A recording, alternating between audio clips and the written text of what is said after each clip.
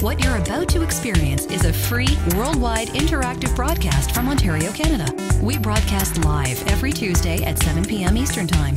Get your questions in. Join the community chat room at www.category5.tv or email us at live@category5.tv. And now, let's begin.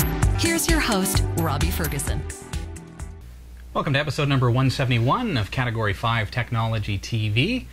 I'm your host, Robbie Ferguson. And I'm Eric Kidd. He's Eric. Good to see you. And I missed 170, didn't I? You did. But we had a good time. You can catch it on the download.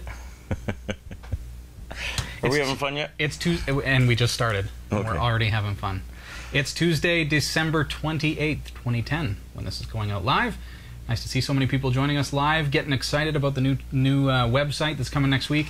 Lots of people in the chat room, especially our beta testers who are looking at the new website, are saying there's this... the website's coming along fantastic, but there's this massive gap right on the front page where it says Eric's bio. That will be completed before launch. Anytime now. Maybe during the show. Maybe I'll just do it right now. Just kind of, yeah. You just talk amongst yourselves. I'll start typing and stuff. Yeah, there you go. There you go. What are you doing? We've got a little creeper here. All right. Well, hello. What are you doing? You just came to say goodnight? Oh, and you wanted to show your new pen. All right. To the people at home. Okay. Well, that's pretty cool. This is what happens when things get out of control upstairs, and poor Becca is trying to manage it. Things are out of control downstairs too, Robbie. Totally. Okay, good night, sweetheart. Love you. Good night, sweetheart. I wish this for calendar. Me and Mama put it up. Okay. It's got Mom's approval. You better be careful. Good night, sweetheart. Head on upstairs. Pen. Very good. Pink pen. She hears some familiar voices because we actually have a good friend joining us tonight. Christy is here in the studio. Hasn't been around for quite some time after getting a job at the radio station down in Peterborough, so it's nice to see her, and I know Tally hears her voice down here and wanted to come say hi, and to show off her beautiful pen that she got for performing so fantastically at her dance recital at Christmas. Oh, yes, I forgot. She is a performer. She is. Yes, Can't indeed. you tell? Well, indeed. She's a performer / ham. At Christmas, I wasn't sure which ham I was supposed to go It's for. hereditary, Robbie. Mm-hmm. Oh, sorry. Did you have a good Christmas? Indeed I did. Yeah? And you? Yeah, very nice. Very nice. Excellent. Nice to see some family. And My daughter got me a new shirt. I thought I'd wear it that's today. nice, yeah. How Canadian looking, huh? The plaid. The plaid. Yeah. How's everybody doing? We'd love to hear from you in the chat room, category5.tv. Let us know your geekiest Christmas gift. We'd love to hear. It doesn't really qualify as a Christmas gift, but something that I did pick up recently was this. Wow. Which is kind of funny because I literally just... It's funny, these little scores that you find when you just kind of go shopping for something. I was looking for a cheap DVD player because our DVD player broke. And you know me, I don't like to replace things I know if you. I don't have to, right? So we wanted a cheap DVD player to plug into the 5.1 surround sound all-in-one DVD, VHS, everything unit. So I picked up this thing for $37. The thing's got a USB card reader and SD card reader. So you can put your external hard drive with all your family movies and stuff like that, plug it into USB. Sweet. And they all come up on the screen in in SD, like nice high quality video. Actually better. Well, let's set it up and play with it right now. I was thinking we we can should. show everybody. But because it's like an off-market kind of Walmart special for They're not gonna find another $37, one, it's like right? it's Okay. possible you might not find it. If you do find it, though, you can ask me questions about it. It's an Onyx 1080p up-converting DVD with HDMI, SW2300XS. But it actually does really well. And Computer Geek Robbie likes it.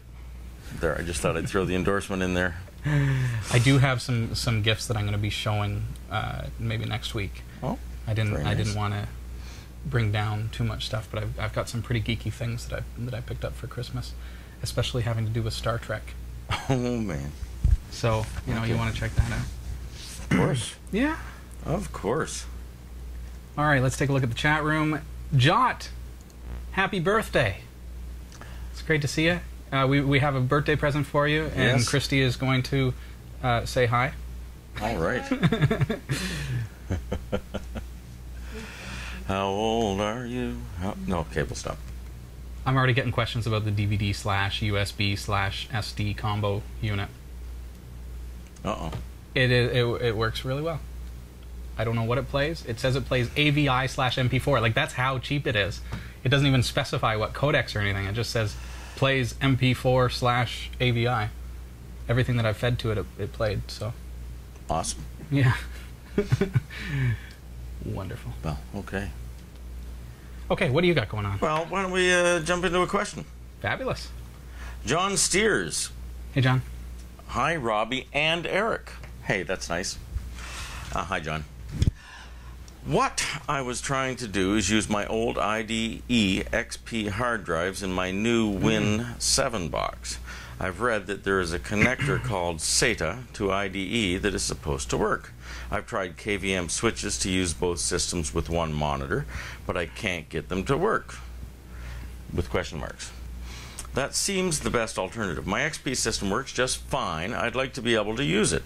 I have a great Ubuntu 10.04 and want to use it. What do you suggest? How can I use two computers with one monitor? I don't really want to install anything in my Win 7 box. It's mainly for PVR activities. KVM switches only function in VGA, not DVI, as my Win 7 does. I don't really notice much loss in monitor resolution when both systems are on. What KVM switch do you recommend? They must be USB. Both my boxes have USB, but I can't get the XP box to respond correctly. Thanks. John in Dallas. Well, there's a couple things with a KVM. KVM is keyboard, video, mouse, and a lot of them will have audio as well, so they're still called a KVM, but sometimes they'll nickname them like a KVM-A, and it's got the audio cable as well. You can get, as Pyrus Rock is mentioning in the chat room, you can get DVI KVM switches, no problem. You can pick those up, but they are more expensive. And depending on what you use your computer for, will determine whether or not the D-sub or VGA versus DVI argument is valid for you. I personally wouldn't want to use VGA because of the fact that it's an analog signal. So you've got your digital card converting to analog, and then your monitor, which is a digital monitor, converting back to digital, and you've got signal degradation. So somebody who has good eyesight, for example, or me with my glasses, I would really notice the difference between that and a true digital signal from DVI.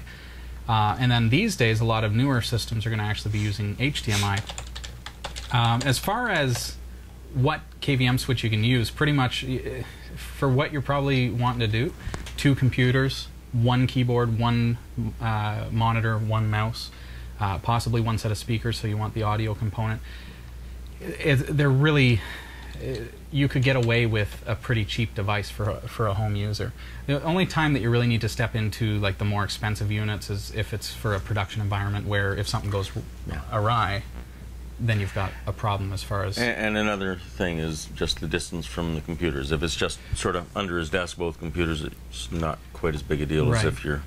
A KVM switch typically is going to be like 6 feet from each point, because video, VGA, or DVI is typically 6 to 10 feet, I think is the max. If you want to go any further than that, you need a KVM extender, which is quite a bit more pricey, and then you're talking about, this is something that we would, Christy, we would have used in the radio stations when we were laying computers in other rooms so that the studio couldn't hear them, right? So different thing altogether. In a normal environment, though, KVM switches are going to do the job for you. There's so many that you can choose from to use. IO Gear has got some. I'm sure we could find something for you that, you know, but you just want to find one that has the DVI if that's what your system's using.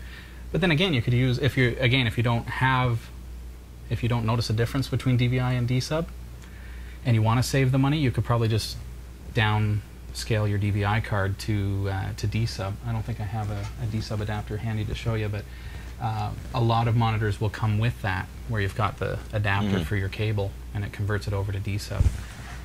You've got all kinds of other things. I got all kinds of other things, yeah.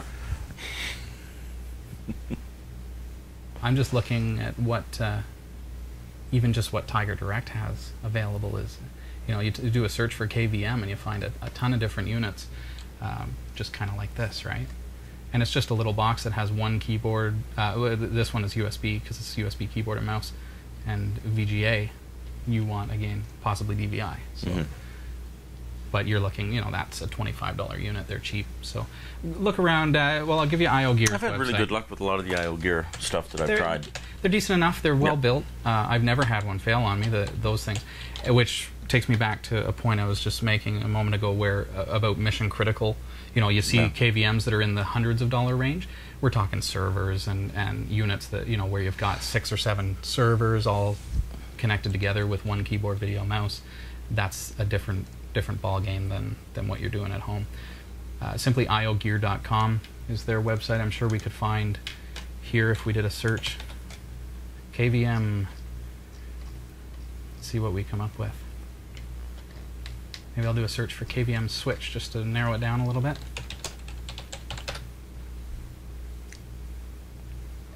That didn't really narrow it down, did it? I didn't narrow it a bit. 12 pages. 12 pages. But you might want to throw in products. KVM. VGA. And 2-port. There we go.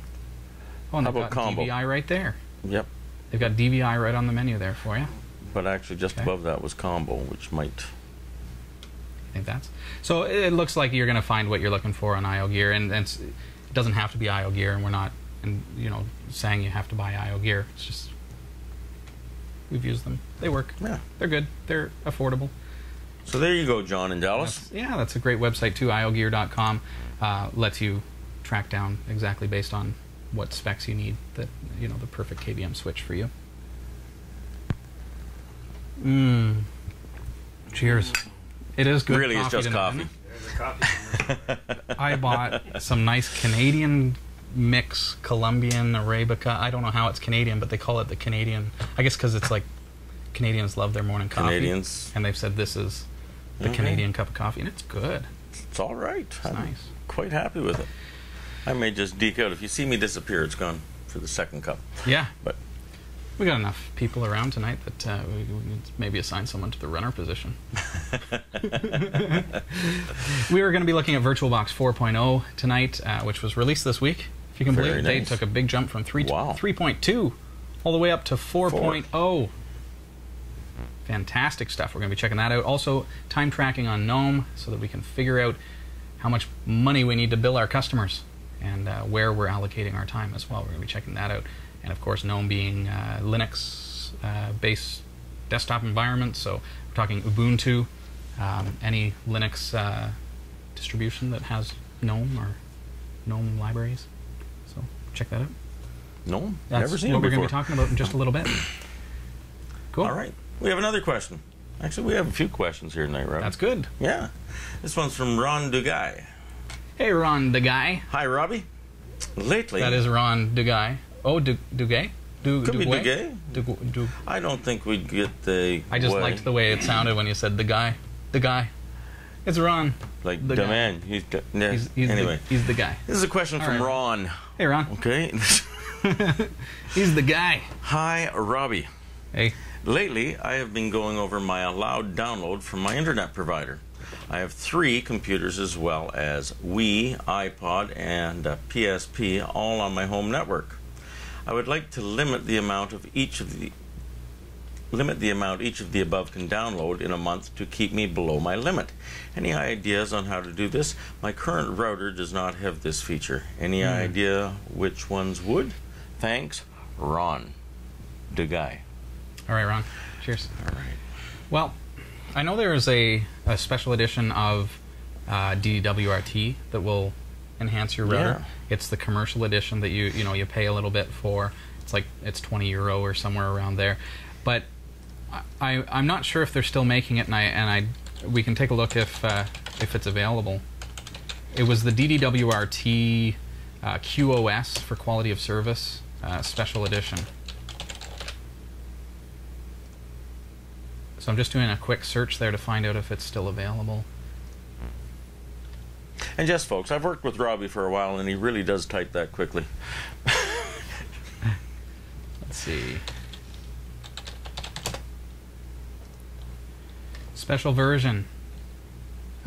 Special version of DDWRT which extends QoS capabilities to do this. Set maximum bandwidth available per netmask or MAC address.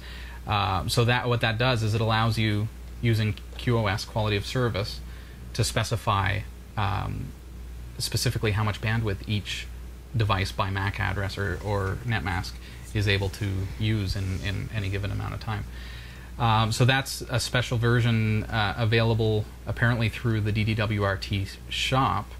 Are you able to keep track of how much each device has you can do used that anyways. over the course of the month? You can do that anyways. Seems to be what Ron's concern is. You can monitor, but I have the understanding that he's looking for a way to actually stop access at that point. Is that right?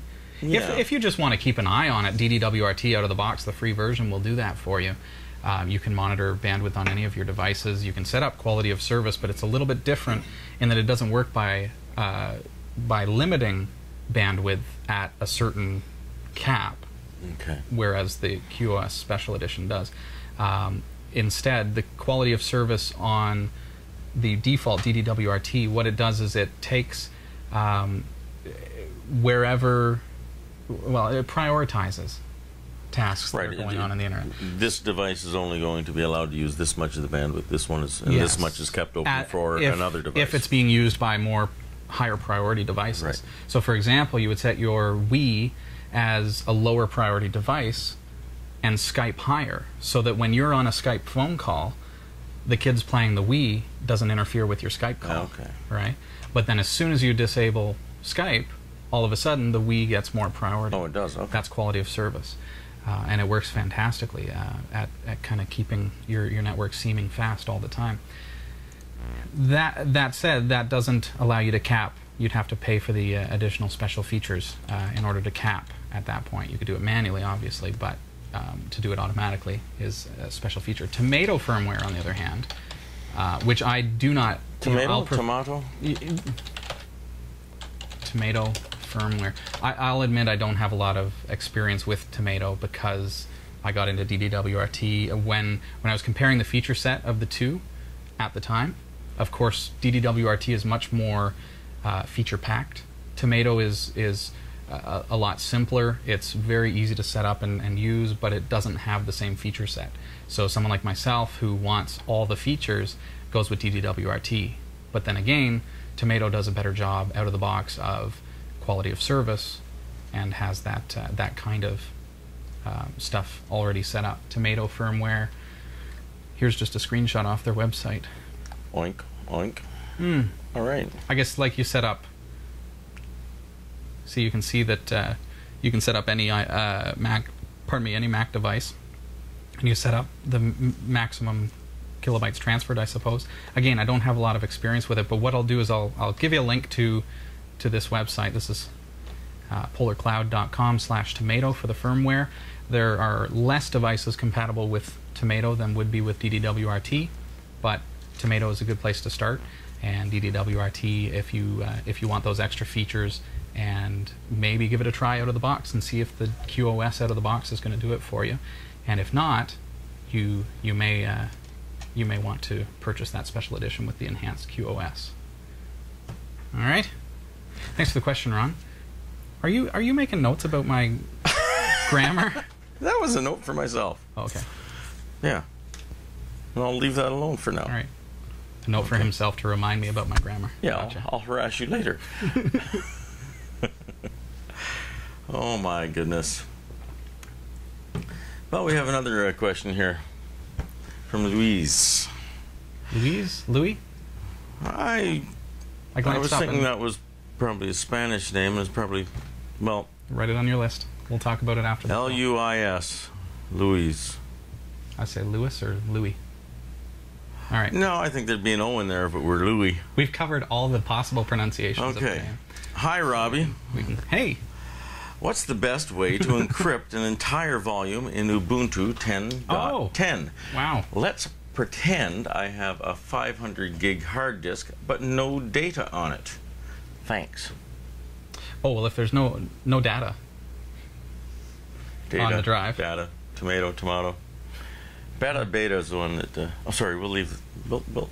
Let it go, Eric. I love that line from Dr. Pulaski when she said to Data, she called him Data, and said, you know, what's the difference? Data. Says, one is my name, the other is not. Okay, Robbie. One is correct. No, actually, sure. Oxford will allow both. Because it's an empty drive. Because it's an empty drive, I would say. Like, are we back to the encryption now? Back to the question. Okay. Because it's an empty drive, during the installation process of Ubuntu, you'll be able to choose to encrypt that drive. That's fine. If you haven't done that already, the tool that is included with Ubuntu is dm-crypt, which is a part of the Linux kernel after, I think, version 2.6. So if you're going to install the operating system onto that drive, you can just do it through the installation process. I'm going to just go to Wikipedia. Is a great resource for finding information about this kind of thing. And I'm just going to dm-crypt. I'm not sure if I said that right. I think that's what you said. Did I say that? I think that's what you said.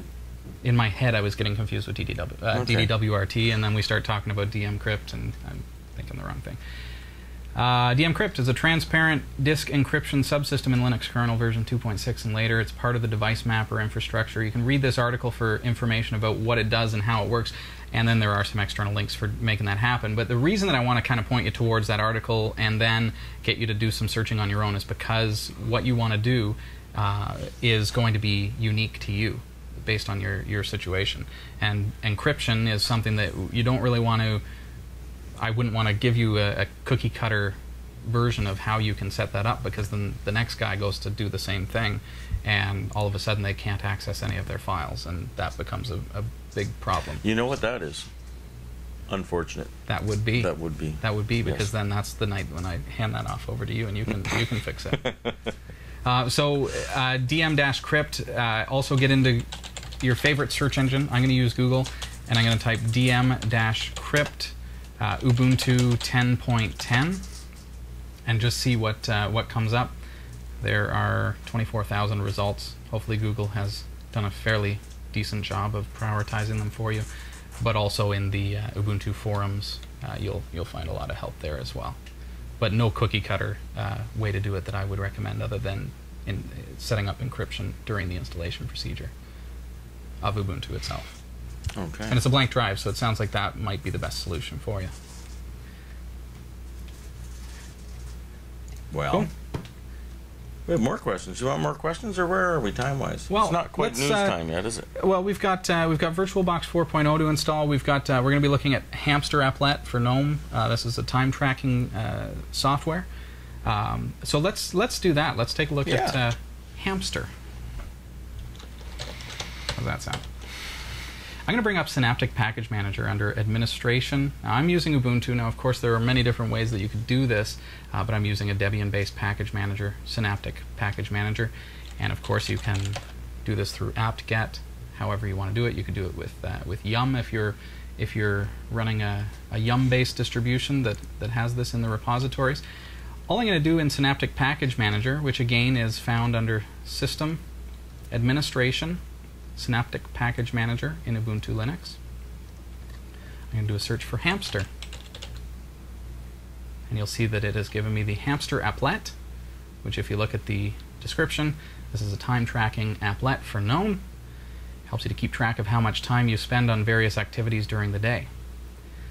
Now, I was looking for a good tool to help me with this. Now, I'm just clicking to install. It's telling me that I also need Python Evolution. I'm going to say OK and then hit Apply and allow that to happen. I've always wanted a good application that makes it easy to very quickly keep track of the time that I'm spending on, be it client work or whatever else it is that I'm doing. Bring Tim, yeah, Eric is showing me Bring Tim. It's a cool absolutely. little toy. It's better than a toy. It's very helpful. Okay. But what I have to do with the Bring Tim is I'm transferring that data over to a spreadsheet or something, and then submitting that to billing, and it becomes an extra application. So one of the things I wanted to do was try to streamline that step, still using Bring Tim in the mix for phone calls and things like that, but for the main work that I'm doing when I'm working on a particular development project or whatever, being able to keep track of time and then generate reports so that I can see bar graphs and things like that on how the time was spent, and kind of determine how I should approach different projects. So the simplest method that I found was this Hamster. It's done installing. It's really, really quick. Now that I've installed it, it's a GNOME Applet, so I can actually, while you will find it on your applications menu, you'll actually be able to right-click on your panel and go Add to Panel, and you'll see that in this list now, you're going to see one called Time Tracker, which you can now add to your panel. There we go, that's all there is to it. Close it down, and now you see no activity up in your panel. You went like you were going to say something. Just no activity. Wow, no activity. Let's give it some activity. I'm going to, first of all, right-click on that, no activity, and go Preferences.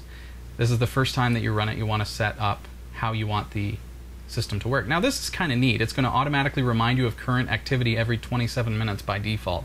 So if I told the system that, hey, I'm working on X project, 27 minutes into it, it's going to remind me, hey, this is what you're supposed to be working on, so that I don't get sidetracked by a phone call or whatever else and then forget to go back to the project I was working on. Or, worst case, would be forgetting to stop the clock, really. So you can set that however you like. And there are different settings there that you might play with. There are categories, which by default you've got work, day-to-day, and unsorted, and we're going to look at that in just a moment. And then you can also use tags as well, which work kind of like keywords. You can resume the last activity when returning to a workspace, or start new activities when switching to different workspaces. So in this case, you could actually have your different Linux desktops, like how I can move around on my desktop like this. So desktop number 3 could be a specific application, for example, or a specific job that I'm working on, whereas desktop number 2 would be another job, and the time tracker Hamster will actually automatically change what it's tracking when you're looking at different workspaces. So then all of a sudden it becomes this really great tool for keeping yourself on task, because you can have certain applications that are attributed to each job on different virtual desktops. So if I'm working on, say, a client website on desktop 1, I can set this to automatically start tracking time for that client when I'm working on desktop 1. If, on the other hand, I'm over here in the GIMP on desktop 2 building a logo for a client, I can have it automatically be tracking that client. It'll automatically stop the clock on the one, switch to the other clock. Very nice. Yeah, exactly. So there are a couple of neat little advanced features there, even though it's simple in the way that it functions and the way that you set it up. So now that I've got that set, I've just closed that, and I'm going to single click on no activity, and now I can fill in what it is I'm doing. Now, it starts out with a couple of examples, like doing handstands. Lunch? I don't tend to do at work. I do lunch. Is there any Guinness in it? No, no Guinness. So let's do, okay. So here's the task that I'm doing, right? So now I go start tracking, and now it shows me what it is that I'm supposed to be doing right now, and it's actually tracking time for that job. If I again click on it, and then over here I've got a little edit button. It's a pencil. If I click that, it's going to give me this dialog which allows me to fill in a description, because when I'm working on a client job, for example, just it may... Demon. I was going to say demonstrating. I just was talking at the same time. Okay. We'll get to finishing that word. It could have been worse. Demon Cat 5. Because each job, I'm going to be doing different tasks. I want to keep track of what each portion of the task is that I'm working on. So here I am demonstrating how to use Hamster. Okay? And you see that it's created a timeline here, much like a ruler, and that this job is currently in progress. So I've saved that, and now if I single click up there, again it's going to show or hide, and it shows me that I am currently 1 minute in to this particular task. Once I'm done, I can stop tracking this task. So I'm done for now, or I've picked up the phone and I'm switching modes to a different task. I've hit stop, and now it's gone back to no activity status. So next up, I'm going to take my lunch, and I can add tags if I want. and I've started. So now I am on lunch officially. All right. So I'm out to lunch. I'm going to have a coffee. Would you like fries with that? I would. I would. I'm practicing for my next job. Okay, so let's pretend my lunch is done because I had a sip. There we go. It was under a minute. It didn't even track. We really need to let it take more than a minute here for the sake of the demonstration. We're not like the cell phone companies. We don't charge by the second. No, the cell phone companies. Oh yeah, they're charging by. Could I tell you some stories of that? Yeah. Dear me, we won't get sidetracked on that. Oh, we might. We're going to try not to. The indignation will start filling the airwaves. Okay, so I've finished those two activities. Now, if I single click there, I'm going to go Show Overview. And now I can see a breakdown of the time that I've spent today. So there's Tuesday. I've spent however much time now. I didn't spend quite a minute. That was a rough day. Lunch. Yeah. Maybe you get more done tomorrow, though. Maybe I will. Short demo. 1 minute. There you go.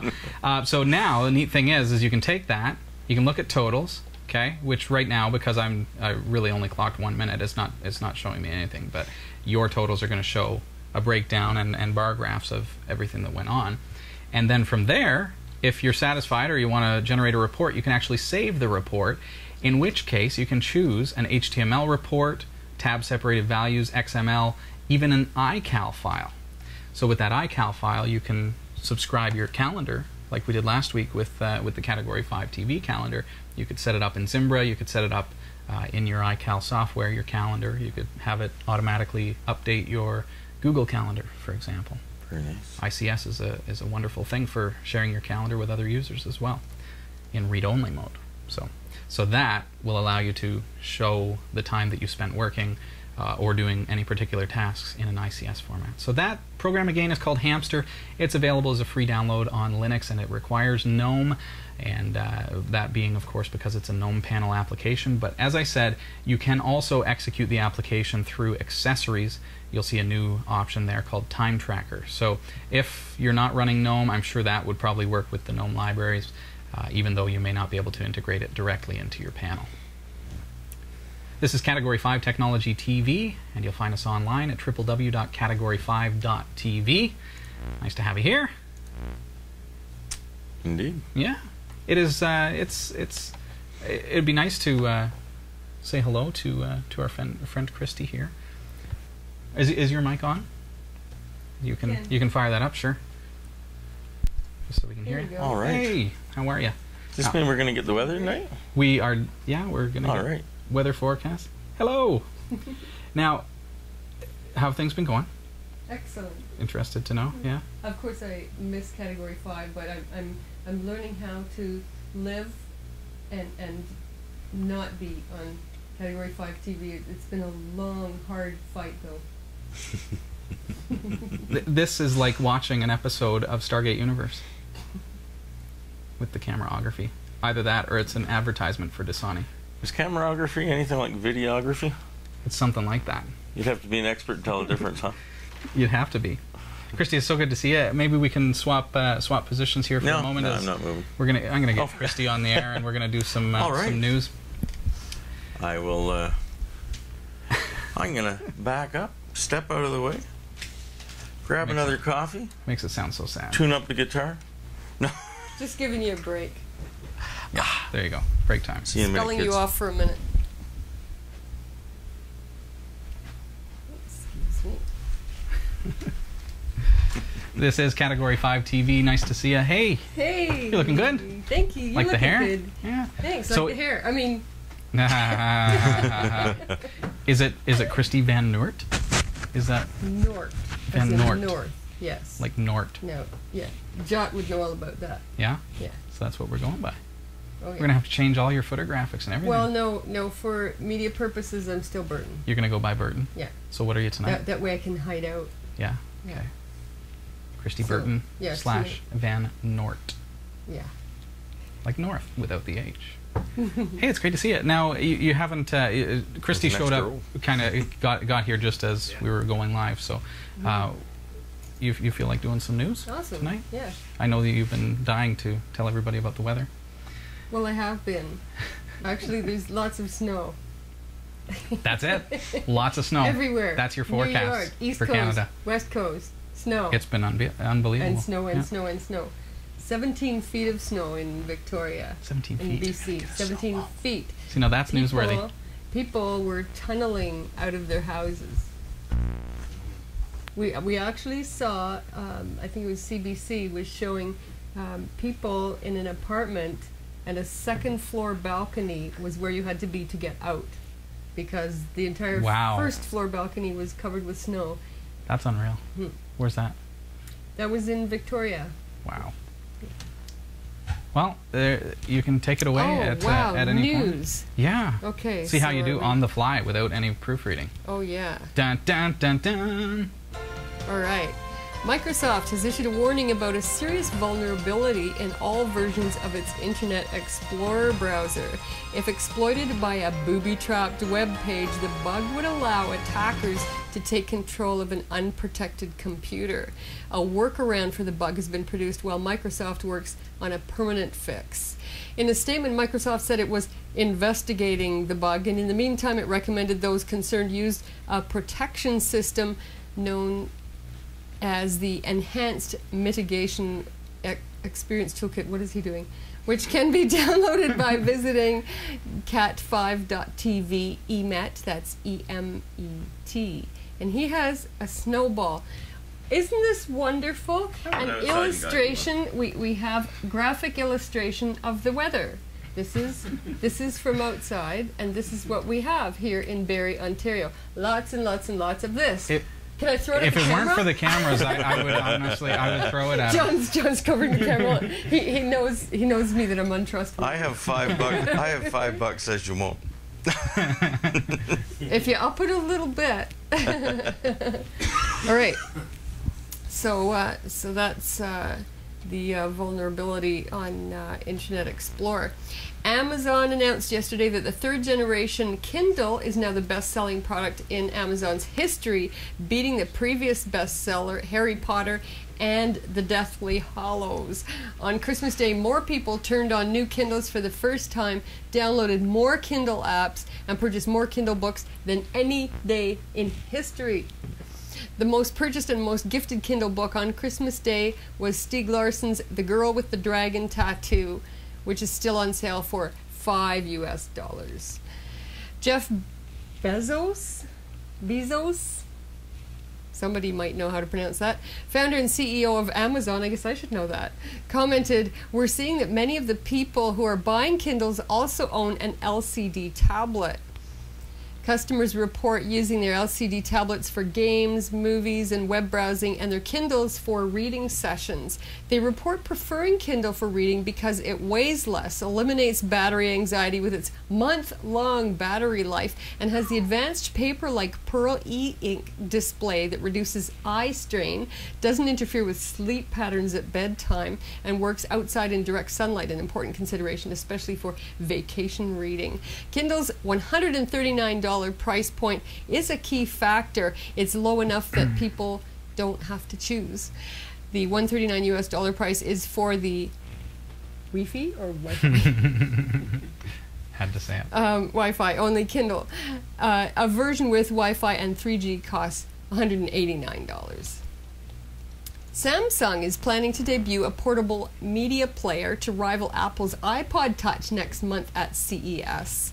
The Galaxy player will be just under 10 millimeters thick and powered by Android 2.2 Froyo. According to the Samsung Hub blog reports, the device will have an 800 by 400 4-inch LCD, a 1 gigahertz Hummingbird processor, and Wi-Fi connectivity. It will reportedly be available in 8 gigs, 16 gigs, and 32 gig storage capacities, and come with a front-facing camera for video conferencing, as well as a 3.2 megapixel rear-facing camera. Much in the way the iPod Touch is essentially an iPhone without the phone features, the Samsung Galaxy player will be based on their successful Galaxy 5S smartphone minus the phone features. The oldest color camera film ever made will fade into the history books on December 30th as the last laboratory in the world that processes the film runs out of the chemicals to develop it. The film has been used to capture many of the most iconic color images of the 20th century. When Abraham Zapruder filmed the Kennedy assassination, he used Kodachrome. Kodachrome was the first commercially successful color film and has been in production for 74 years.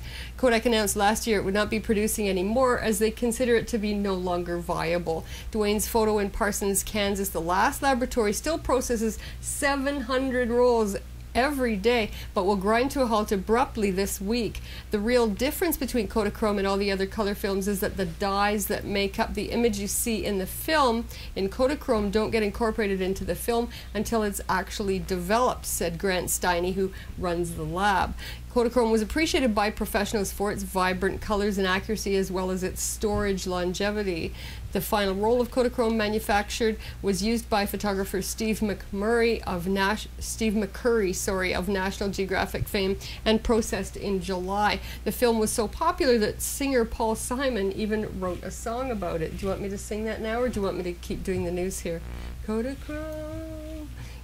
The new Category 5.TV website will grace the internet on January 1st at 11:01 a.m. The launch, being called 11:01:01 plays homage to the beloved binary code as we endeavor to launch a sophisticated social media platform, taking Category 5.TV out of cluttered website status and into the future with powerful Ajax-based content and a brand new interface.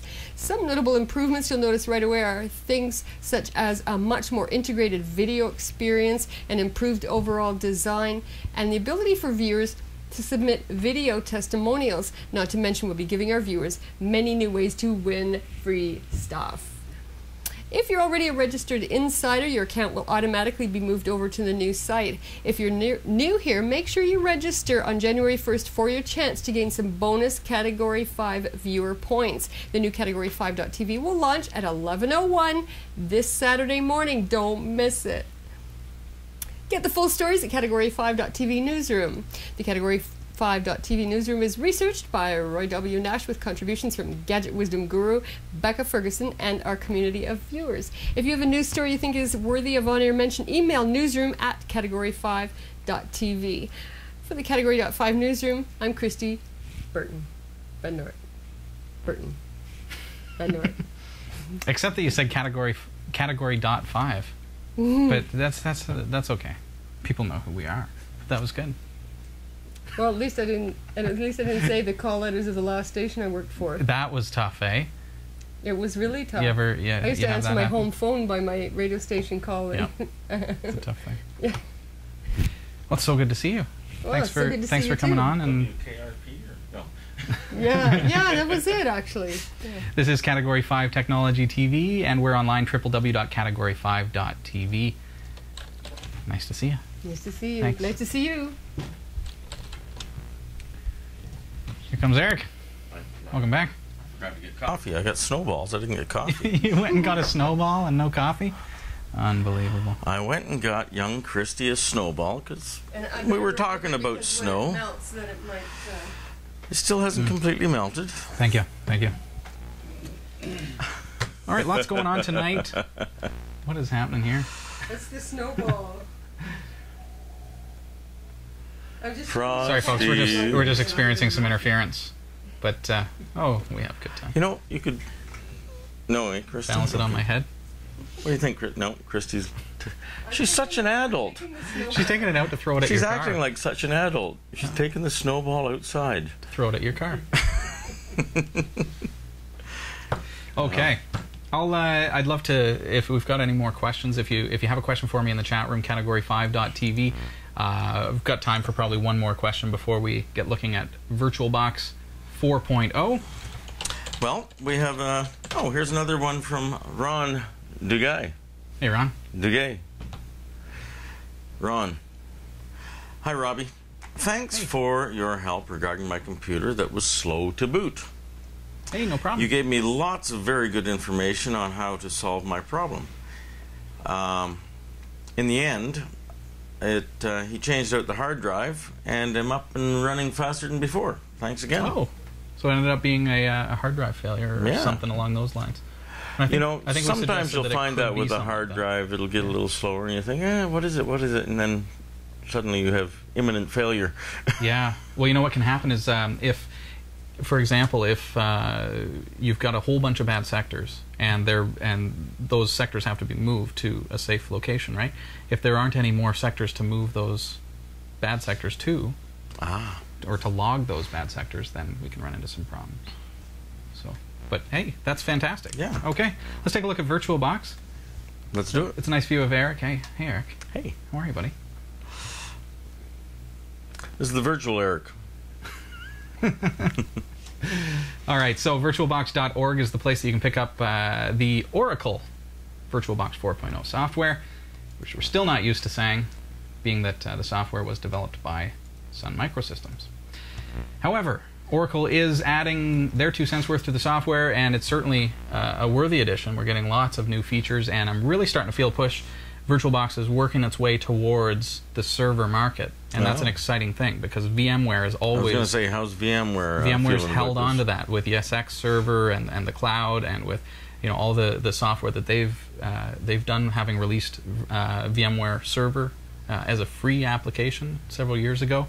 But now VirtualBox, I'm finding, with the addition of things like iSCSI concentrator support, well, who else needs that but a server environment? Really, we're talking about massive amounts of storage, so it's certainly not for their focus is kind of seeming to go towards the server.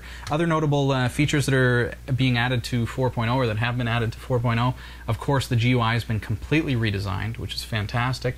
They've got some new features such as an automatic thumbnail that refreshes itself and doesn't actually take a lot of overhead. So if you're, for example, you're installing an application in your virtual machine, you can have that virtual machine minimized and just see a little thumbnail that allows you to see if it's prompting you for further input. Because you can carry on and be doing something else. You can be doing something else. That's just one example, but it's kind of nice to have that thumbnail as well, and you can disable it if you are concerned about the resources that it takes. Also, the ability to hide the virtual machine pop-up menu. You know that menu at the bottom of VirtualBox that typically when you're in full screen, it can get a little bit annoying when you go to point at the bottom and all of a sudden the menu pops up. You can actually disable that in full screen and quick switch now. So that's a really good feature of the new VirtualBox. That gets my vote. Definitely. They're doing things a little bit differently with the new extension pack in order to get USB 2.0 support, PXE, booting from network, and remote desktop for the VirtualBox end of things. That is coming through an extension pack, which we're going to be installing in just a minute to show you how it works. And of course, lots and lots of bug fixes. But the other thing that kind of seems to be pointing them towards the server is that you can throttle the CPU and the bandwidth of the guest operating system. In a server environment, that's fantastic. That you can say, okay, the Exchange server is only allowed to take, 10% of overall CPU usage, for example. So being able to throttle that is something that seems to be pushing them again towards the server market. But that said, we've still got our support for 3D hardware acceleration, which is always improving. We're seeing lots of bug fixes that are going to push things even further along for the desktop user as well. And certainly it's looking really, really good. So VirtualBox, of course, you can, if you're using Ubuntu, you can get it real easy and install the latest version using Perfect Ubuntu, available as a free download, perfectubuntu.category5.tv. If you're on any other operating system or distribution of Linux, of course, VirtualBox runs on multiple platforms, including Linux, Windows, Mac OS X, right, Solaris. So you can get it from virtualbox.org by clicking on downloads. We're going to go through with the VirtualBox 4.0 for Linux host download. And I'm doing this on Ubuntu, but I'm not going to use Perfect Ubuntu because I want you to see how this is actually done. And you'll see that there are pre-compiled packages for various different distributions, right? You can download those if you want, but of course using a package manager such as apt-get for a Debian package, you'll be able to get the updates with DKMS. So as new versions of VirtualBox come in, you don't have to continue to, they will automatically update itself along with your other system updates. That said, you may have found that VirtualBox has a really good built-in updating system. You turn on VirtualBox and it says there's a new update, click here to get the update. But the problem with that is it's not done through apt-get, so you have to kind of do it yourself it's a little bit different. So we're going to do it through apt-get. So we need to find out, I've scrolled down on the Linux page here, we need to find out which line we want to use.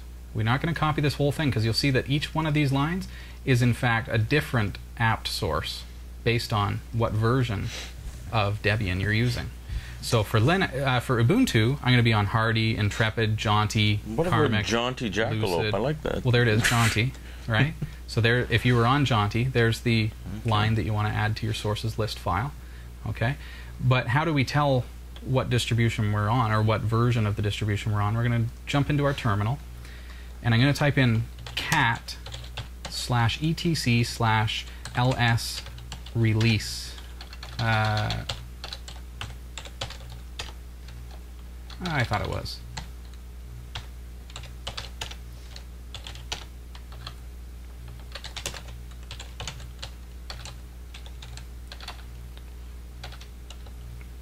What was it again? Do you know? I don't know. Why am I blanking?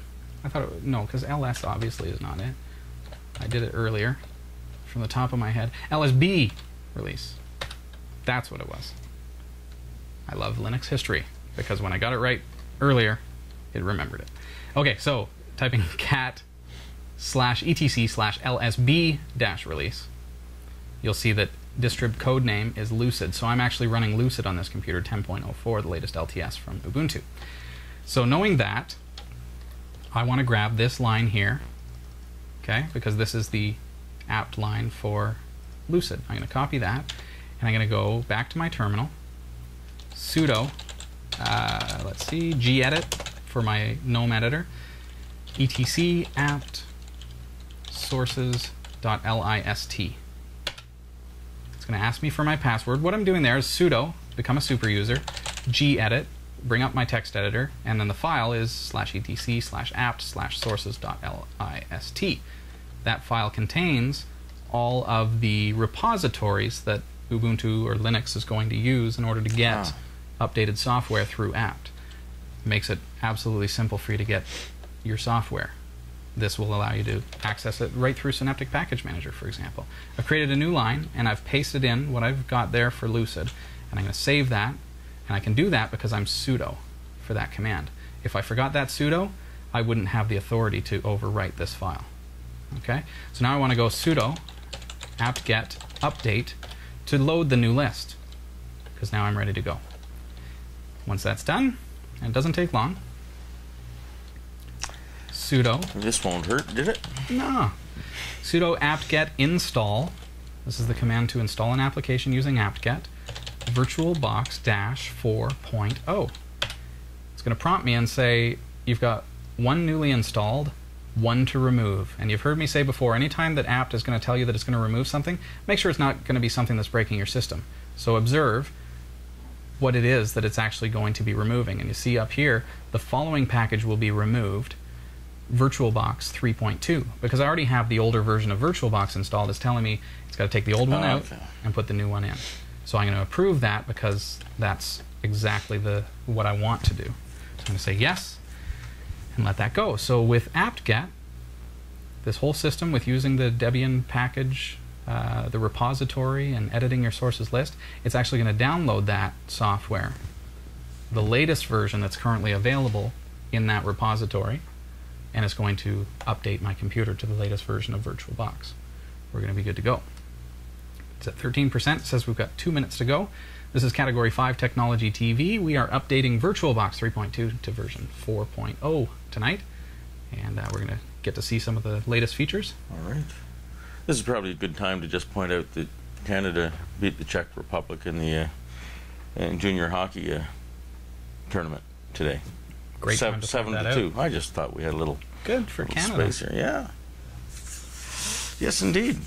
So that's 2-0 for Canada. It took Russia yesterday. Okay. Just you're not following the hockey, Robbie? I haven't been following the hockey recently. I've just been too busy. Oh my goodness. No, I'm. That was part of the arrangement when I got married. Was okay. Just don't start.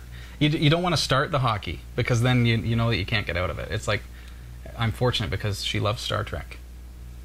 Because had I gone into this marriage and her not love Star Trek, I would have been in big trouble. But if I got into hockey now, there's no way I'm taking her to see hockey. Yeah. I gotta watch. I can't imagine, John. Mandov is asking me in the chat room, have I ever heard of Synergy? Well, that's kind of like when you and I get together. Yeah, exactly. That's what we have, Mandov. Synergy is a great application to allow you to use your mouse between multiple computers, and that's actually what I use here. So my laptop here is controlled by the same mouse and keyboard as our broadcast system, and that is using Synergy Plus. And it's a fantastic application which spans all platforms. So if you have a Mac, a Linux computer, and a Windows computer, here my broadcast system is Windows, my laptop is Linux, and I'm sharing the mouse and keyboard between those two computers with two monitors. It's very, very good. Agamotto says not all Canadians are puck chasers. Nope, not all. Well, when you skate as slowly as I. Okay. This is getting there. We're almost there. Look at this. It's already stopped VirtualBox kernel modules, getting ready to remove VirtualBox and moving through. It's unpacking my newly downloaded VirtualBox 4.0. And if we're fortunate, now we've only got 3 minutes left of the show, but I think this is going to happen in time that we can actually bring this up on our screen. Here we go. There you go. Uninstalling the old DKMS modules and installing the new ones. That's a good thing, in case you were wondering. DKMS is the tool that allows it to keep itself up to date and recompile the kernel modules, which is necessary for virtualization automatically. We may run out of time there, and if we do, we'll take a look at our extended the new the new extensions pack at a later date. But what I'll show you back at their website as that's finishing its install, I'm going to go back to the downloads page. And for all platforms, you see VirtualBox 4.0 Oracle VM VirtualBox Extension Pack. You can just click there and save that file. Okay? Very, very quick file to download. All right? That is going to be necessary in order for you to have additional features like your USB 2.0 hardware support. Now that said, I'm telling you to click on it, but we do need to observe the licensing that surrounds that. That is licensed for personal and evaluation use. So if you're going to be using that in Linux, in a business environment, then it is for evaluation use only. And if you want to take it further than the evaluation, you will have to purchase a license from Oracle. That's just that one final, that extensions pack. So that's fully done installing, and so you can see, even though we're pressed for time here with only a couple minutes left of the show, it's so fast to set up that we could do it even with that little amount of time left. So you see I brought up VirtualBox, and it's now the latest version of VirtualBox. You'll notice immediately that it's added new features to your system, including we've got, like I said, we've got the new support for different controllers and things. Now I need that extension pack to get the iSCSI concentrator. To install our extensions pack, we're going to go into Preferences. I'm going to do this real quickly. Go into Extensions, okay, and we're going to add the extension pack. It warns you about what it is you're about to do. Read that. There's our license agreement, okay. Do be mindful of that, especially if you're going to be using this for commercial use. It's for evaluation only. And that quickly, we're up and running with VirtualBox, full version. So it's just a little bit different the way that they're doing it now, with the fact that USB 2.0 support and everything has to be done through the extension pack. So we'll be taking a look further at that over the next couple of weeks. But in the meantime, it's been really great having you here. You can email us at live@category5.tv. And do remember that we are launching our new website at 11:01 on January 1st, 2011. So make sure you complete check out with a bio from the short fat guy sitting beside you, right? Category5.tv is the place to be. Make sure you check it out January 1st. Have a great week. See you, everybody. And Happy New Year. Happy New Year. Bye-bye.